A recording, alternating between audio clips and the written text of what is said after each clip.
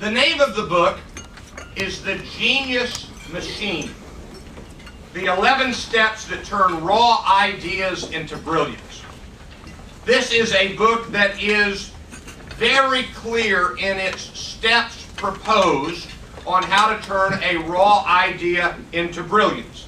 I finished reading the book, I prepared my presentation, and last night I watched a little bit of a reality show, which I have never done in my life, and the reality show was called Pitch Man with Billy Mays. And the whole episode was about people trying to take raw ideas and turning them into marketable, saleable products. I thought of that and this book together. As always, I will read you many of the quotes from the book. It's on the front page of the handout. And then I will give you the key content. My work is to help people think. Oh, I like that. As an entrepreneur, I learned about being creative, on time, and within a budget. Again, great idea. Creative, on time, and within a budget.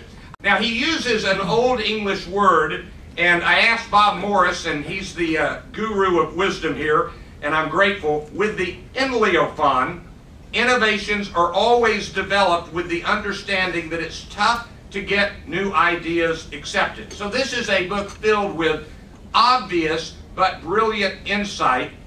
It is tough to get new ideas accepted. Yeah, it is.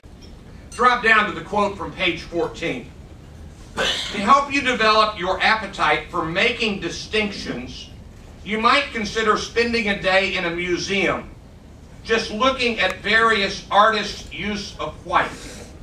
Renoir frequently used white to show the dazzle effect of bright sun.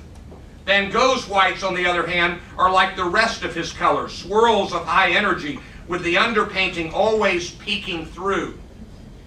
And the next quote, there are no vanilla ideas. There is no plain old white or black. Everything is dazzle and movement. Uniqueness is there, waiting to be witnessed and captured.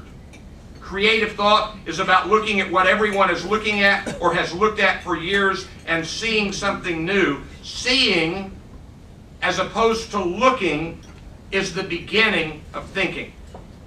Now, people ask me, Randy, what do you get out of all these books you read and present? I can now tell you that I have a tangible idea from this book. He recommends buying 4 different kinds of vanilla ice cream and eating them one right after the other and thinking about the differences. That sounds like a great practical idea. Why 4? Why not 7? That's right. Search, read, and discover what others have said or are saying. When it comes to the conversation of ideas, we will always be coming into the meeting late. So we must do the best we can to catch up, to find out what's already been said. Then we can bring our ideas to light in an informed context. And he quotes Zinsser from On Writing Well, great quote, "It is impossible for a muddy thinker to write good English."